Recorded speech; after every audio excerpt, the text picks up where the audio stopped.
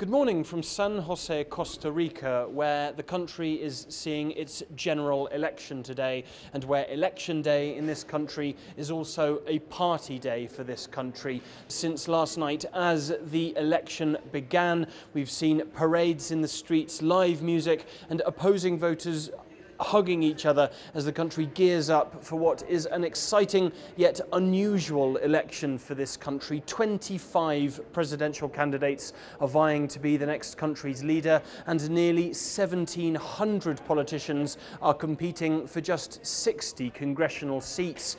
That has still left a lot of voters confused, even as they stand here in line to cast their ballots in this election.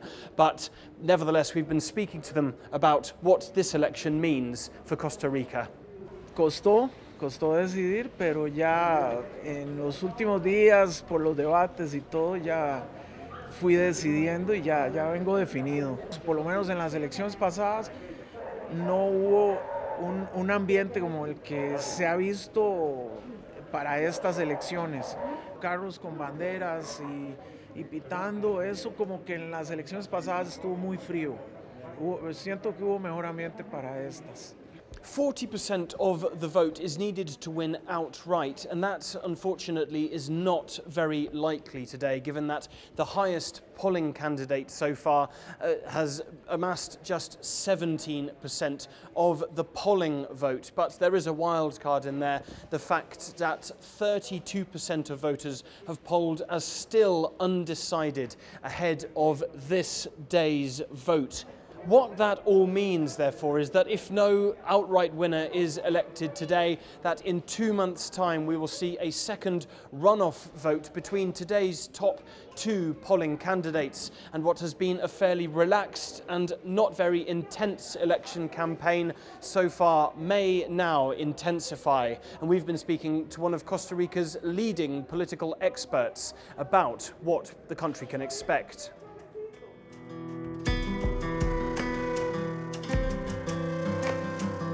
Se mantiene, no obstante, en el imaginario colectivo costarricense la idea muy fuerte, inculcada quizás desde edad muy temprana, de que es un deber y un privilegio emitir el voto, repito, en un contexto desde hace 70 años donde la mayoría de los países latinoamericanos, desgraciadamente, no tenían elecciones y no elegían a sus gobernantes de manera democrática, ¿verdad? Sino en un contexto caracterizado por la Guerra Fría y la presencia del autoritarismo en la inmensa mayoría de esos países.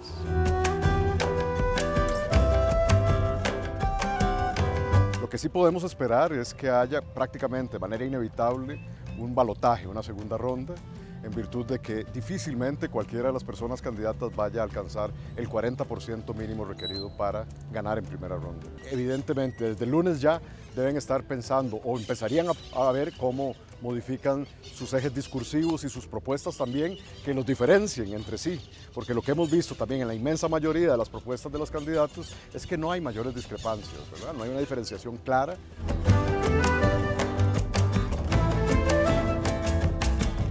Y en este país lo que se requiere desde hace muchos años es una enorme capacidad dialógica, un reencuentro entre todos los sectores institucionales y no institucionales, de hecho y de derecho, para esclarecer un rumbo país que en este momento no tenemos, ¿verdad? En síntesis, el próximo gobierno lo primero que va a tener que hacer, reconociendo que no va a tener la cantidad de votos y la fuerza y el apoyo político suficiente como para tomar decisiones de manera unilateral, es definitivo que va a tener que implementar una estrategia muy sincera, además, genuina, pero además inminente y necesaria de negociación y de consenso.